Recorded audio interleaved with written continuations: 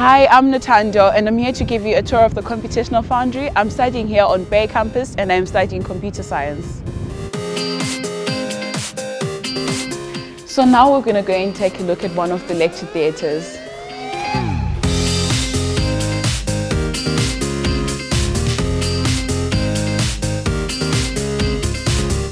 Now I'm going to show you the Mixed Teaching and Research Lab. This is where most of the programming sessions take place. Now come on in and have a look.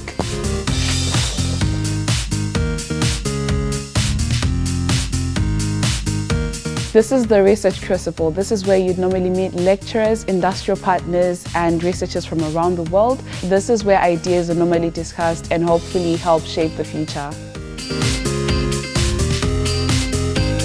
This is the Future Interaction Technology Lab, also known as the FEED Lab. This is an internationally recognized center where human-computer interaction research takes place. This is my friend Sam. Hi. He gets to use the Specialist Lab. It's great to have this quiet place to work on my projects and courseworks, and there is always a free space.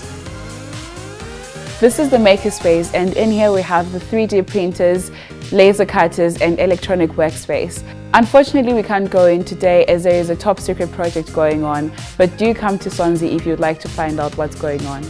This is a computer vision and machine learning lab, which has dedicated space for numerous projects, such as human action recognition, virtual reality, as well as high-performance workstations.